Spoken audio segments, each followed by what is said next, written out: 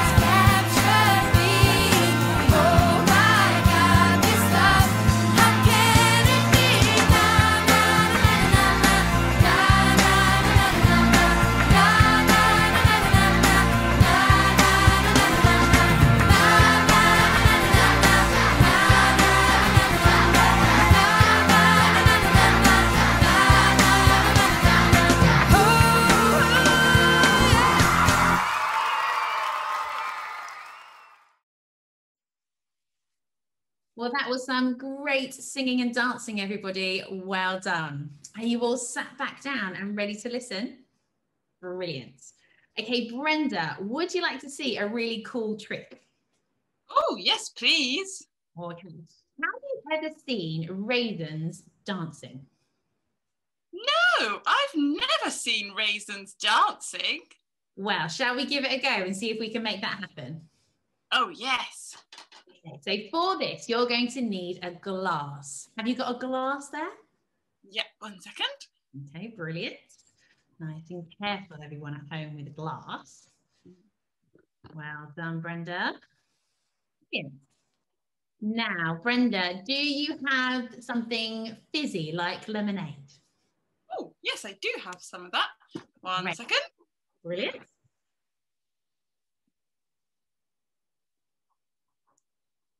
Now, if you're doing this at home, you need to fill the glass just over halfway, maybe 3/4 full. Oh, this looks like really delicious lemonade. A bit more, Brenda, keep going. About there, should be good. Brilliant, well done. Okay, and then finally, we're going to plop some raisins into our glass. Okay.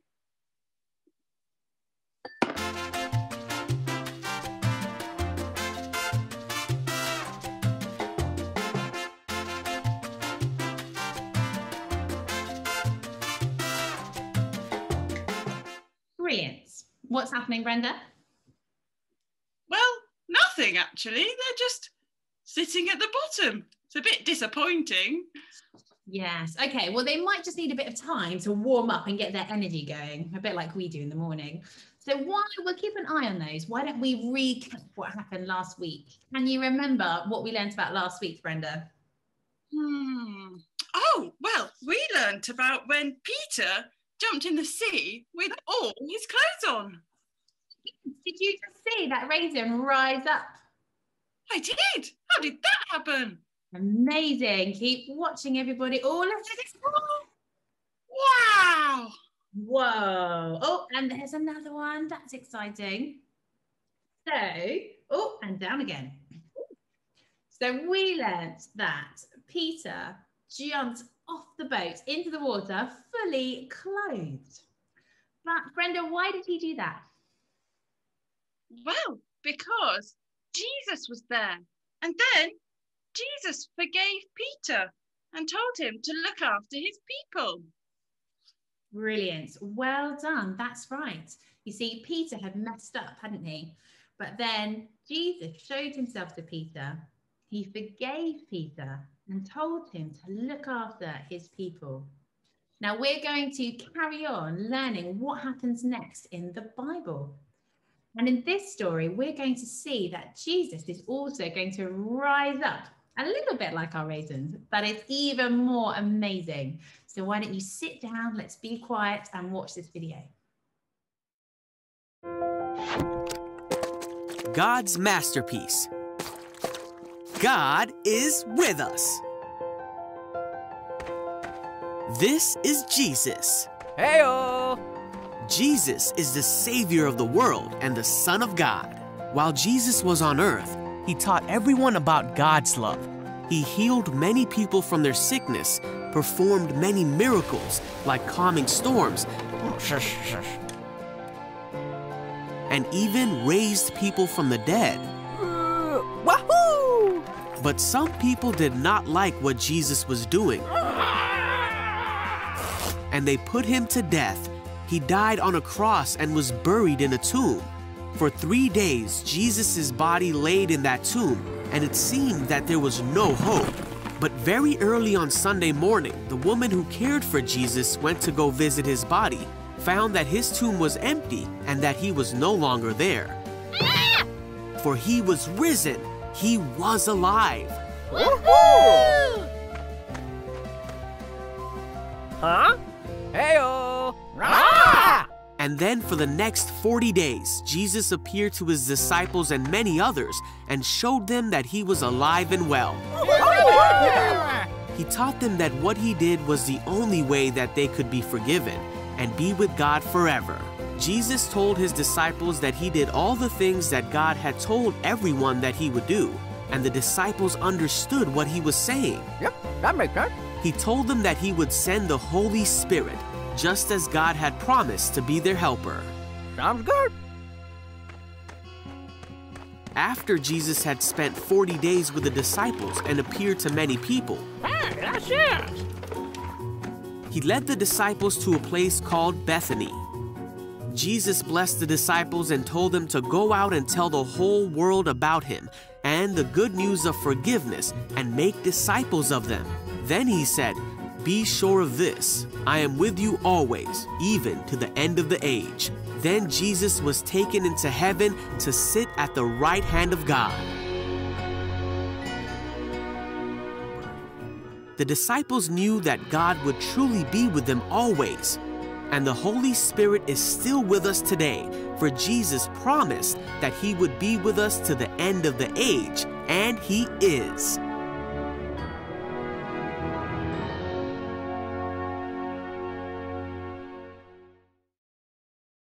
Well done, everyone, for sitting and listening so nicely. Now, Janine, can you tell us more about what Jesus said to his disciples before he left? Yes, I can definitely do that. So let's pick up God's word. Remember, the Bible is God's word. It's how he speaks to us. And I'm going to read you from Matthew chapter 28, starting at verse 11. And this is what it says. Then the 11 disciples went to Galilee, to the mountain where Jesus had told them to go. When they saw him, they worshipped him, but some doubted. Then Jesus came to them and said, "All authority in heaven and on earth has been given to me. Therefore, go and make disciples of all nations, baptizing them in the name of the Father, of the Son, and of the Holy Spirit, and teaching them to obey everything I have commanded you. And surely I am with you always to the very end of the age." Janine, in that reading, I heard a big Bible word. Thank you, Brenda. And what was the Big Bible word. it was disciple. Very good. We know what disciple means now, don't we? Disciple means a follower of. Jesus. Brilliant. Well done. So, Brenda, what was Jesus telling his disciples to do? Well, he was telling them to make disciples of all nations. Excellent. What does that mean? Not really, no. No.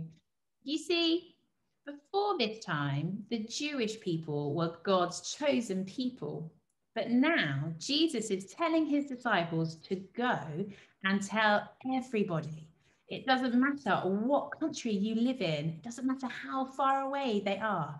Everyone is part of God's family. They're going to go and tell them the good news of who Jesus is. But Brenda, are they doing that all by themselves? No, they're not, because Jesus said, "I am with you always to the end of the age." That's right.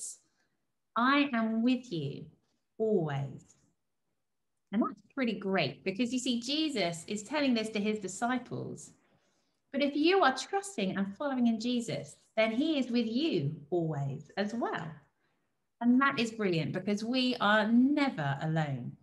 That Lord Jesus is always going to be with us. That is great news. Janine, there is a word that's used that we haven't learnt much about. It's Holy Spirit. Very good, Brenda. It does talk about the Holy Spirit. Now, we're going to learn all about what the Holy Spirit is next week. So make sure that you come back and learn all about what happens when the Holy Spirit comes. So the two things that we need to learn from this passage today is one, that we are all to go and tell people about Jesus so that they can be friends with Jesus and be saved.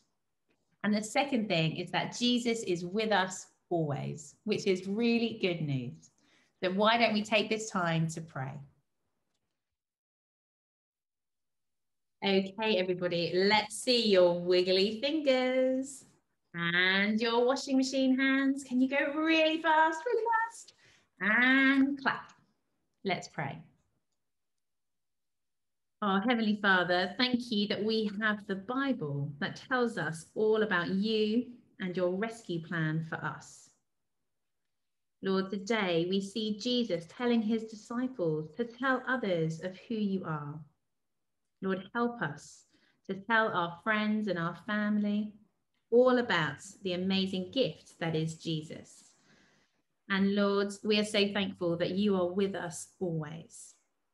Lord, when we're feeling sad or alone, help us to pray to you so that we don't feel so lonely in those moments. And Lord, we're sorry when we do things that we know you would not like. Please forgive us, Lord. We know that you are a good God. And Lord, as we get ready for another week of school, help each and every one of us, wherever we are, to trust you and follow you and speak of who you are. In Jesus' name we pray. Amen, amen, amen, amen. I agree, amen. Brilliant. Well done, everybody. Now, before we go, everyone, we've got a few notices for you.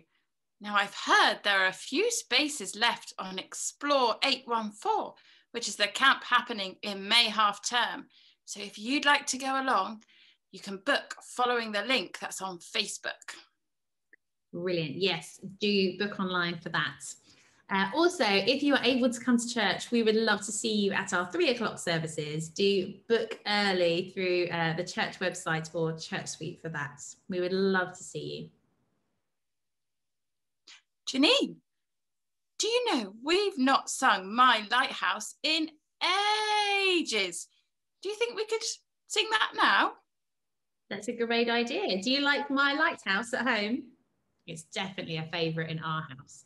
Okay, everyone. Well, it's been lovely to spend this time with you. But until next time, it's goodbye from me, goodbye, and goodbye from Brenda. Goodbye. Shall we sing My Lighthouse? Yay! Yes, let's sing. In my wrestling and in my doubts, in my failures, you won't walk out. Your great love will lead me through. You are the peace in my troubled sea. Whoa, you are the peace in my troubled sea. My lighthouse, shining in the darkness, I will follow you. My lighthouse, I will trust the promise. You will carry me safe to shore, safe to shore, safe to shore, safe to shore. In the silence you won't let go. In the questions your truth will hold. Your great love will lead me through. You are the peace in my troubled sea. Oh, you are the peace in my troubled